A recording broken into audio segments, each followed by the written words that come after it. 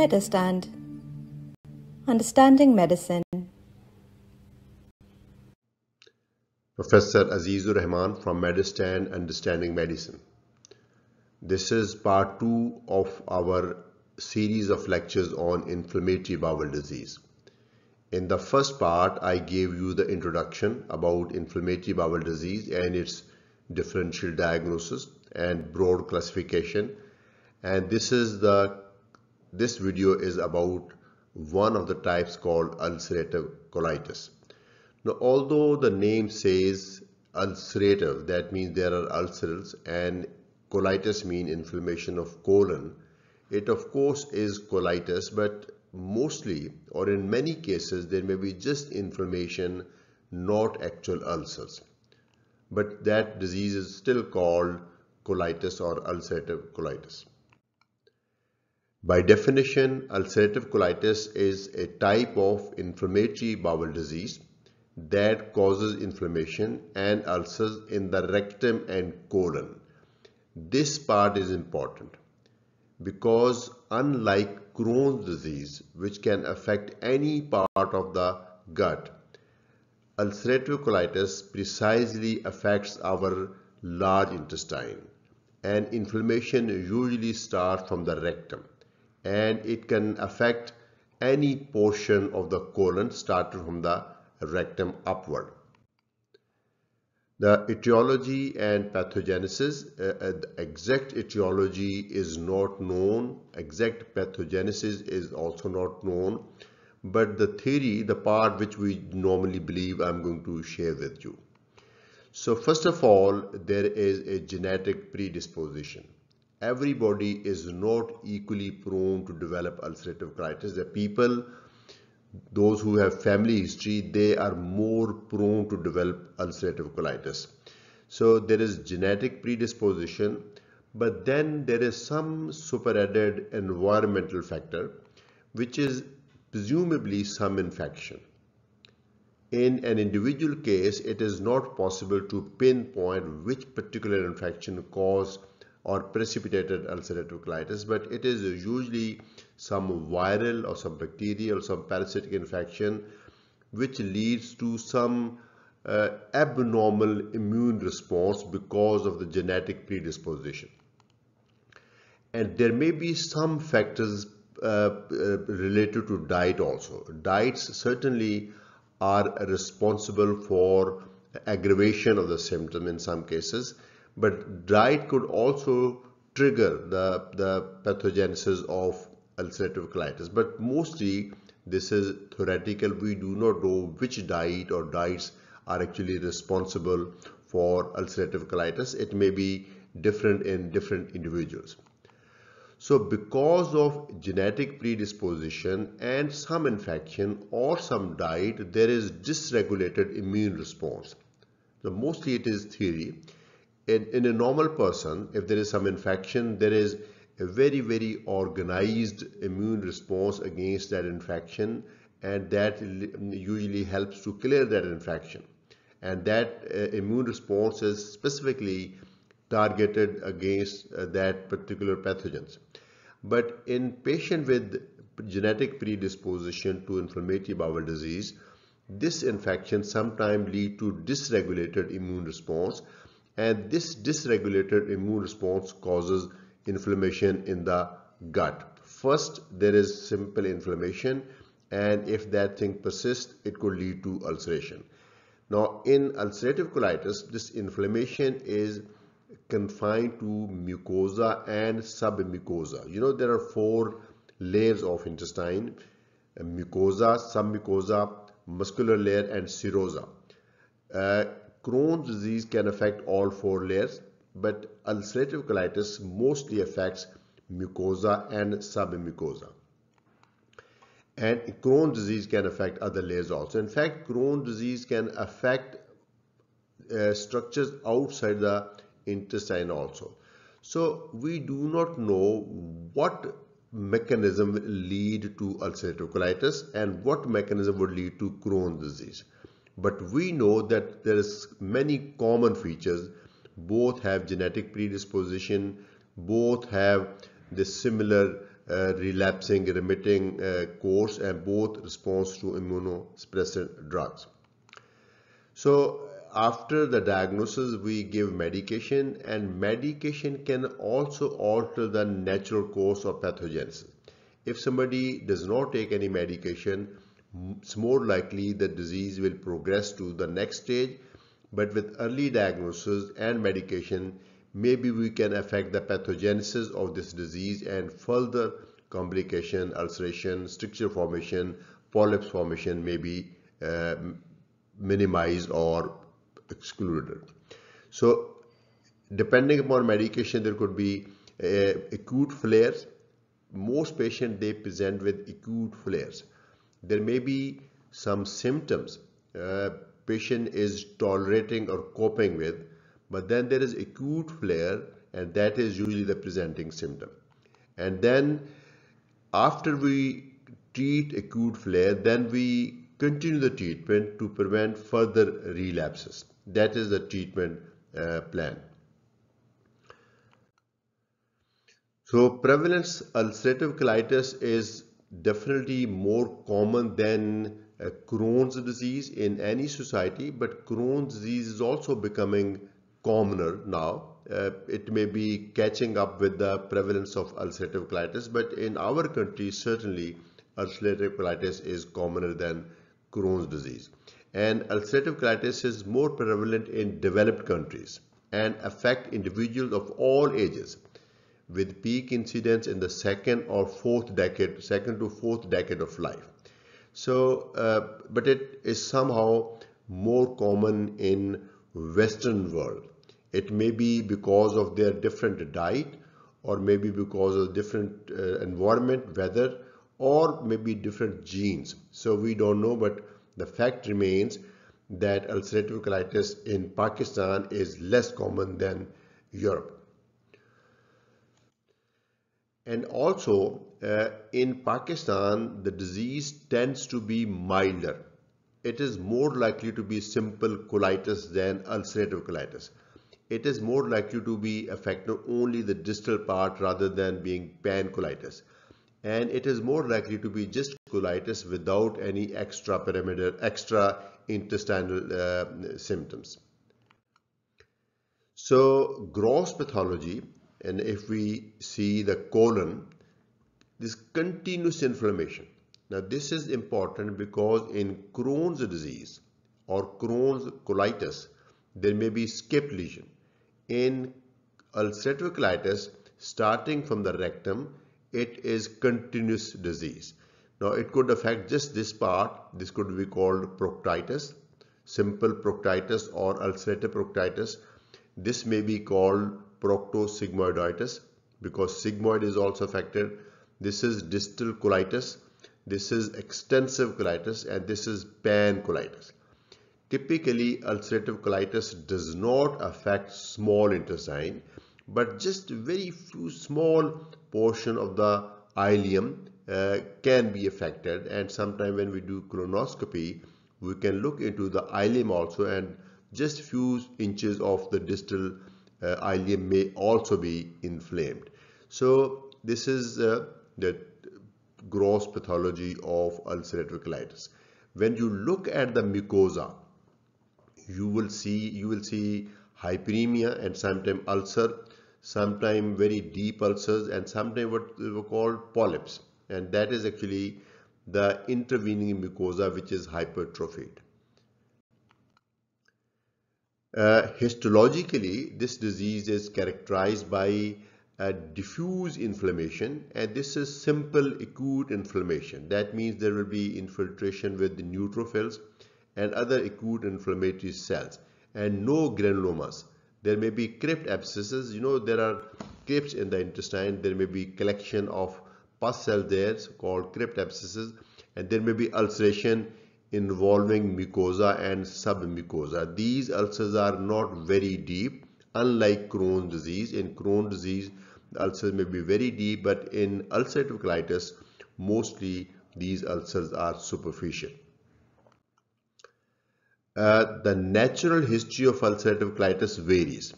In some cases, there may be just one acute attack and that never recurs, or in another patient, it may be a progressive disease. Somebody develops acute flare and then never goes into remission. But in majority, they have intermittent flares and remissions, and others have continuous chronic progressive disease.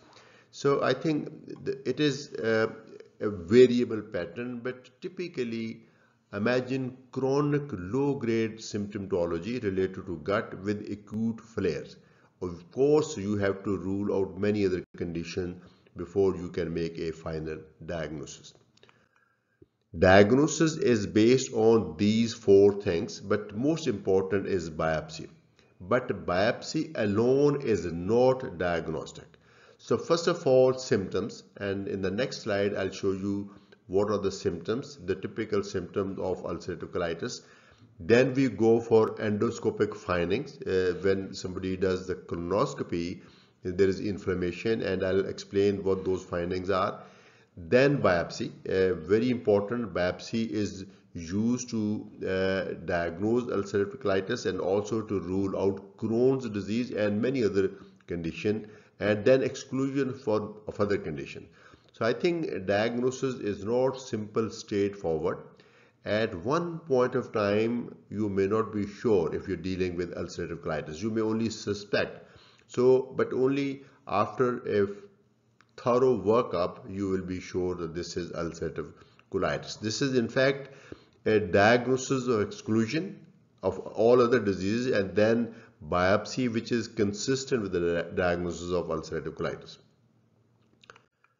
Now, this is the diagnostic algorithm. If somebody has chronic GIT symptoms like abdominal pain, diarrhea, sometimes bloody diarrhea, weight loss, abdominal pain, tenderness, then we suspect inflammatory bowel disease. Of course, we have to first rule out some common infections. Infections are still fairly common in our country, like amoebiasis, giardiasis, tuberculosis, some other infections. So they all have to be ruled out.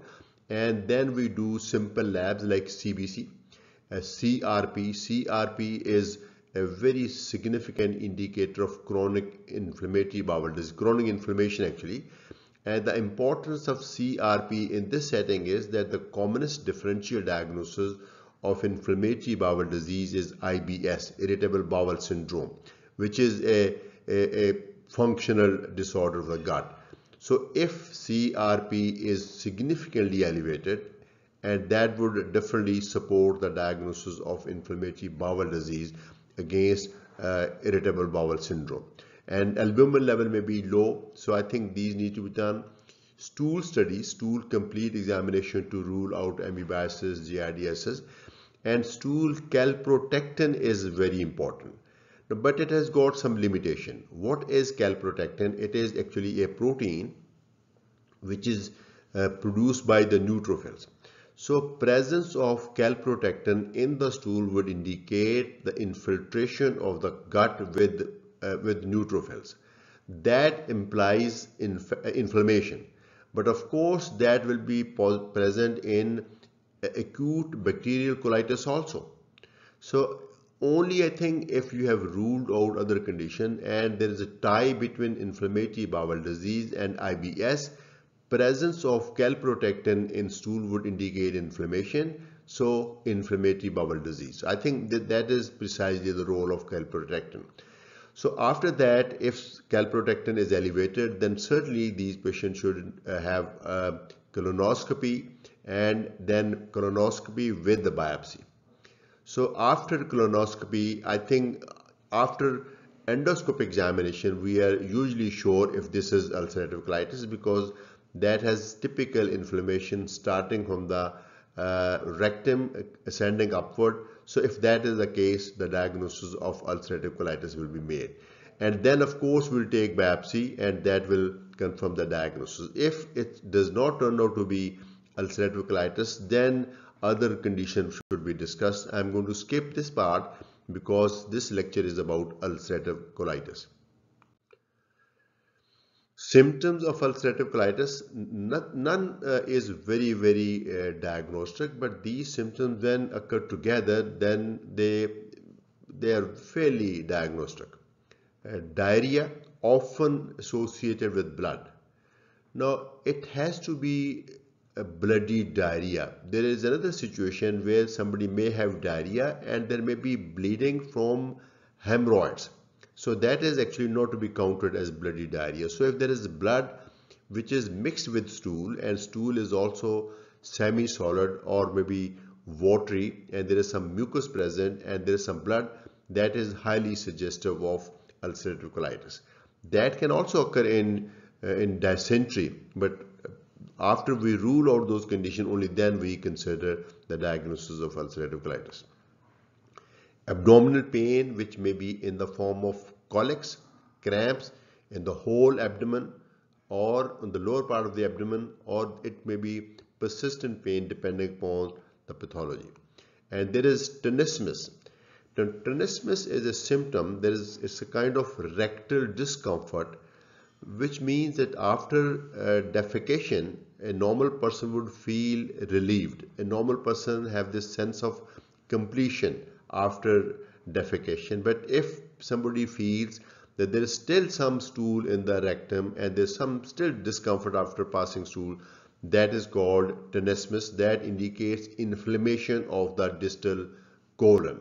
That is not a confirmatory symptom of ulcerative colitis, but it indicates inflammation in the terminal part of the colon. Then there may be weight loss because of chronic inflammation, bloody diarrhea, and these people, they also avoid eating because eating may precipitate symptoms. So because of poor food intake and diarrhea, they may lose weight.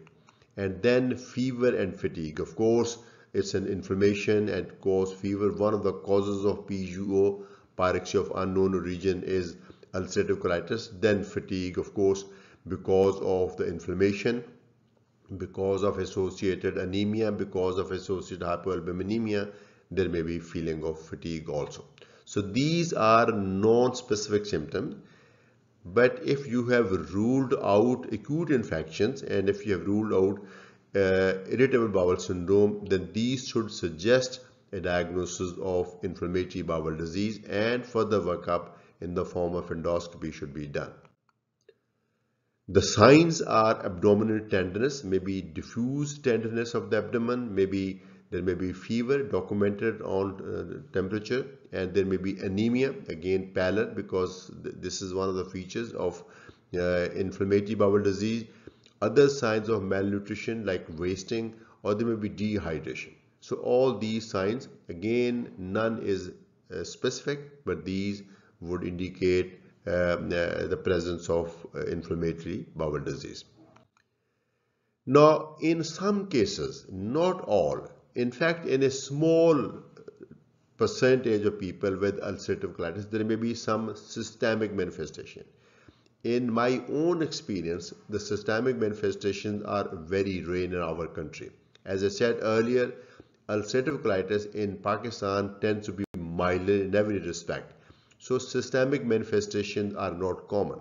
But those which are reported, they may be aphthous ulcer, more common in Crohn's disease. Then there may be spondyloarthritis.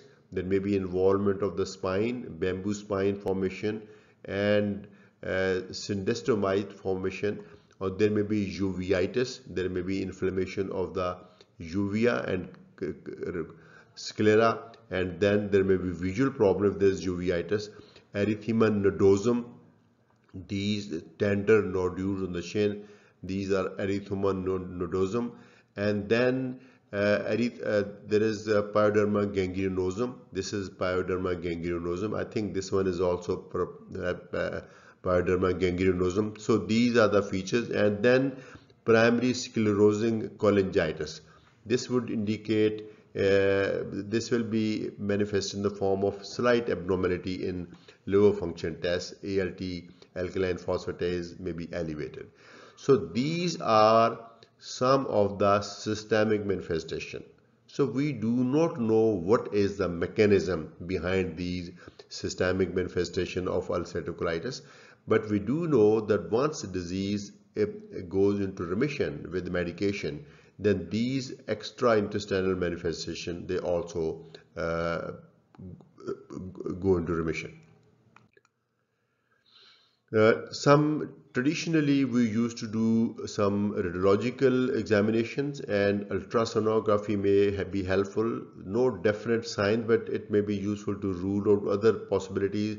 Barium enema used to be done as a routine, not very commonly these days because the diagnosis is mostly made by endoscopic examination. Then CT colonography, that means it's a kind of CT where you somehow visualize colon.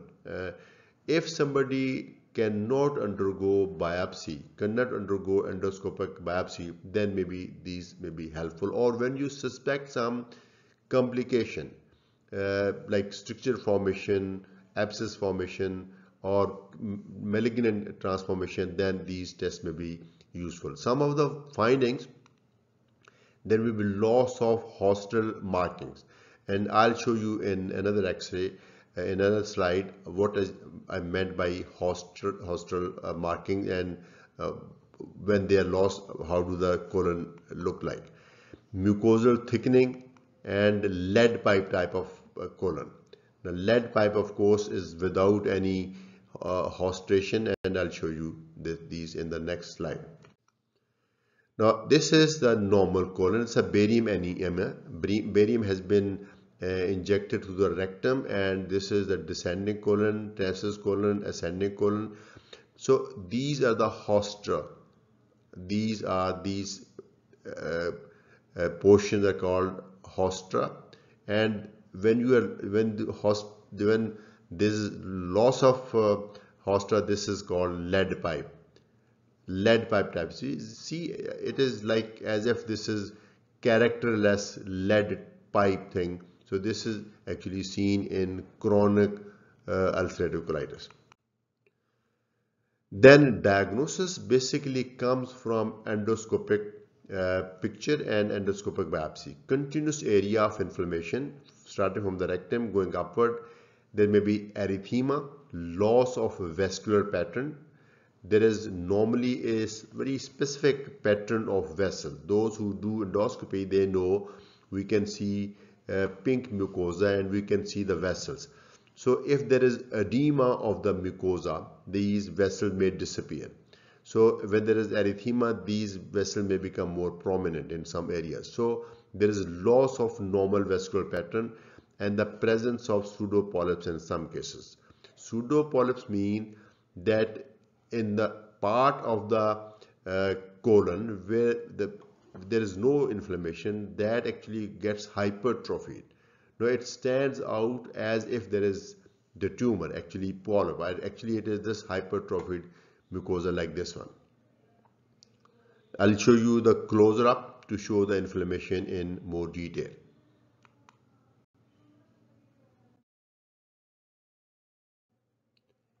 Now this is the close-up. You can see this is bleeding actually.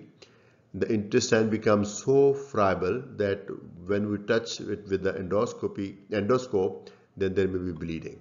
And you can see the loss of vascular patterns. This is all hyperemic erythematous and bleeding, and this is very typical of ulcerative colitis. On biopsy, we see diffuse inflammation, non-specific inflammation, that means infiltration with neutrophils, and crypt abscesses and ulcerations.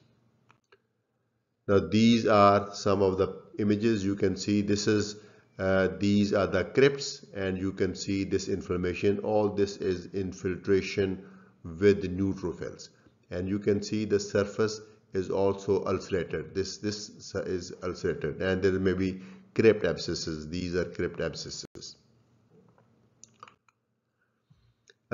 Differential diagnosis, intestinal infection, I've already mentioned, giardiasis, amoebiasis, tuberculosis, and some other infections in some specific group of people, like people with HIV, people with immunodeficiency state. There would be some unusual infections also.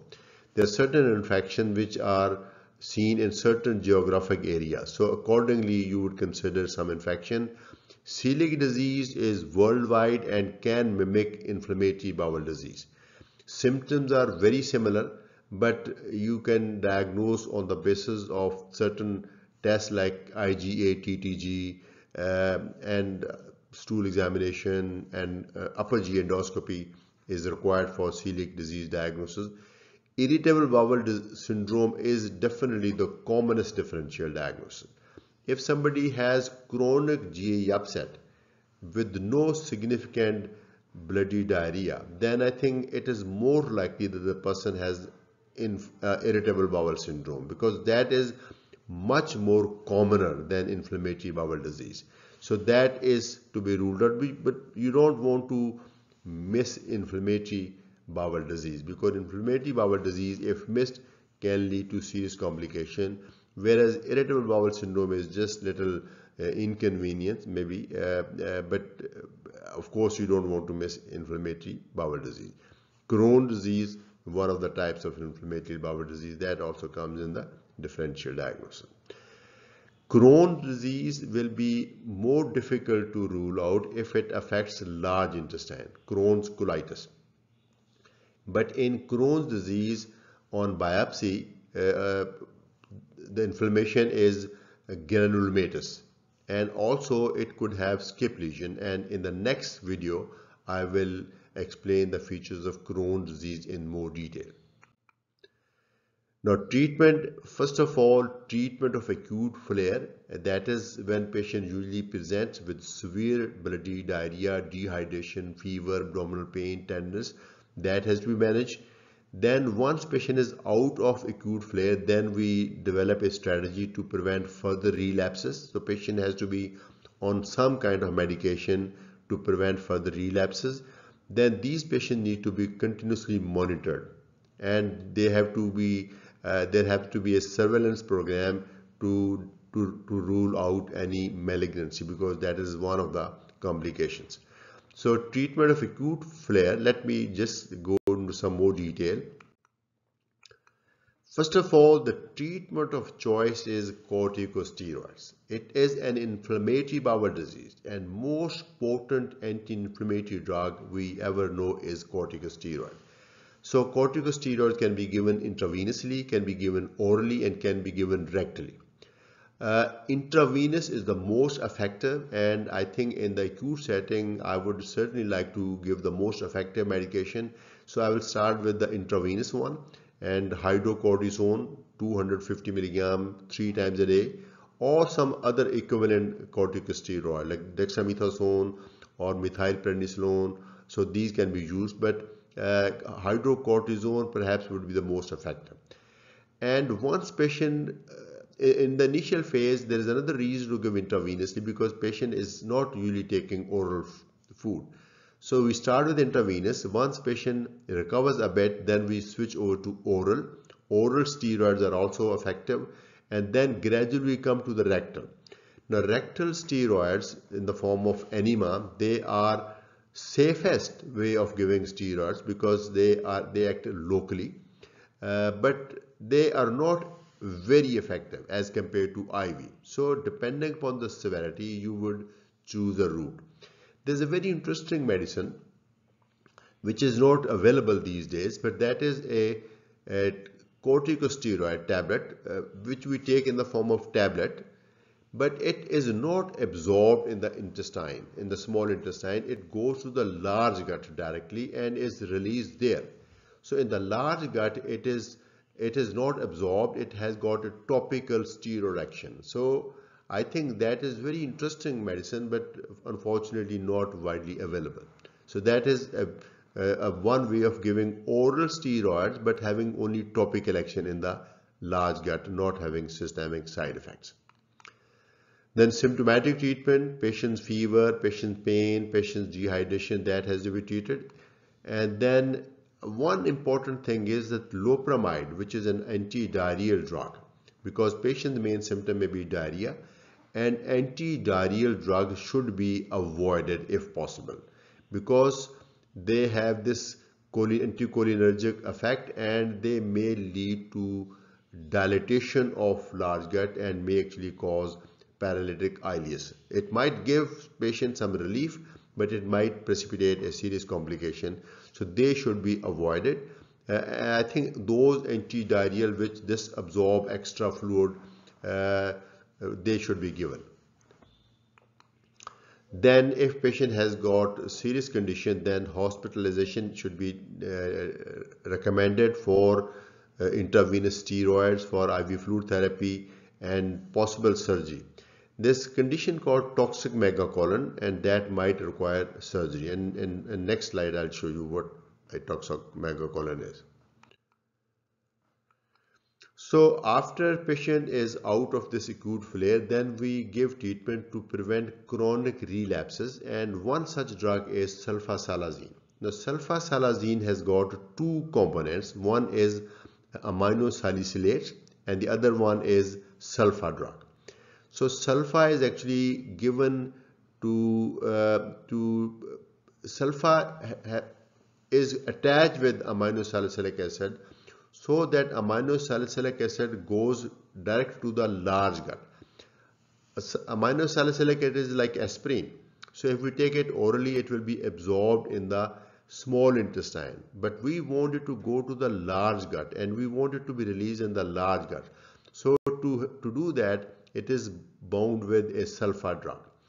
But in the large gut, sulfa and 5-aminosalicylic acid, they detach from each other. Salicylic acid, they have anti-inflammatory action, and sulfa is absorbed. And this sulfa may cause some systemic side effects, especially if somebody is allergic to sulfa drug. This drug would be contraindicated. Now scientists have developed another type of drug, which is mesalamine. This is again 5-aminosalicylic acid, but not bound with sulfa. There's another mechanism, and this is currently considered to be drug of choice because it does not have sulfa. So mesalamine, in Pakistan we have it available with the name of Mesacol. I think internationally it is called Asacol or Pentasa. So 400 to 800 milligram 3 times a day, preferably 1 hour before meal. If we give any drug with meal, it is more likely to stay in the stomach and in the small intestine, and less is going to be available in the large intestine where we actually need this drug. So I always recommend that mesalamine or sulfasalazine should be given 1 hour before meal time, so that it reaches the large gut without getting disturbed or without getting held in the small intestine or the stomach. Then immunomodulators like azithromycin, azathioprine, or any other, many immunosuppressant drugs may be useful, but commonest is azathioprine. We give mesalamine. If response is not adequate, we add azathioprine. Of course, this is a immunomodulator, so we have to be then extra vigilant for any possible side effects. A new development in this field is this anti-TNF infliximab. This TNF, tumor necrosis factor, is an inflammatory mediator which is involved in the pathogenesis of ulcerative colitis, and more so actually in Crohn's disease. And infliximab is a monoclonal antibody, and that can be given, and that would slow down the disease. It has got more beneficial effect in Crohn's disease than in ulcerative colitis, but it is used in ulcerative colitis also, not available in our country so far. And there is some nutritional support, avoidance of trigger foods. If patient has a specific observation about any diet which triggers the symptom, that should be avoided. Usually dairy products are responsible for this, and they should be avoided. Then in some cases, when patient cannot take anything orally, there is pancolitis, and then we give parenteral nutrition for some time. Now, role of surgery. Of course, surgery is the last resort treatment, but in ulcerative colitis, colectomy can be curative. That may not be true in Crohn's disease, because in Crohn's disease there may be other lesion, but in ulcerative colitis, because there's continuous involvement of the large gut, so if we remove the affected part, patient is cured. But of course, one would have significant morbidity and chronic symptomatology due to colectomy itself. So that is why it is a treatment of last resort. Appropriate counseling and treatment should be offered. Psychological support, because these patients often have associated depression because of the chronic disease. Now, complications of ulcerative colitis. One is toxic megacolon. What is it? It is actually, in some cases, there may be more extensive inflammation, deeper inflammation. It may affect the muscular layer and the serosa also. So because of that, the gut wall becomes very weak and it becomes dilated. Now, we call it toxic megacolon because typically on X-ray abdomen or on barium enema should be avoided in those patients where you suspect toxic megacolon. But if you have done it, then that would be visible on these two imaging techniques. The colon is dilated. Why it is dilated? Because the colonic wall has become very weak because of transmural inflammation. Colon cancer is another complication. Rupture of colon is possible. This endoscopic procedure can also lead to rupture. And then malnutrition, dehydration, anemia, they are all complications besides the systemic manifestation. Monitoring and surveillance, regular monitoring and surveillance is needed, including colonoscopies. If somebody has a long history of ulcerative colitis, like for example 10 years, I think then frequent, maybe once a year, colonoscopy is indicated to rule out any malignancy or other complication. Now this has brought me to the end of this presentation. Now let me give you the summary. Chronic inflammation, ulcerative colitis is a chronic inflammation of colon that affects distal part, the rectum and the sigmoid and the rest of the colon. Aim of the treatment is to achieve and maintain remission. We do not have a definitive curative treatment so far except colectomy, which is the treatment of last resort. Colonic biopsy is essential for the diagnosis. Although biopsy in itself may not be diagnostic, but overall scenario when we rule out other condition, then biopsy is fairly diagnostic. There is significant morbidity and mortality despite regular treatment, and surveillance is needed to detect colon cancer so that the appropriate treatment may be offered. Surgery, if needed, may be curative. So that is the end of my presentation. I hope this video was useful, and please leave your comments down below, and I'm looking forward to see you in the next video, which will be on Crohn's disease. Professor Aziz Rehman from Medurstand-Understanding Medicine.